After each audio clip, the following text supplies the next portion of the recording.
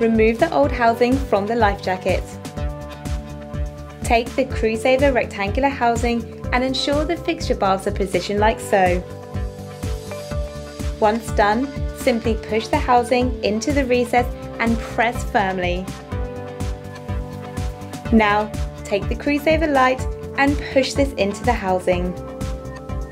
This motion will push the bars into the foam, securing the light unit firmly into place.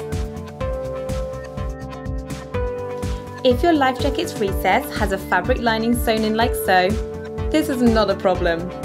Simply insert the housing as before, then manually push the bars into the foam before adding the light.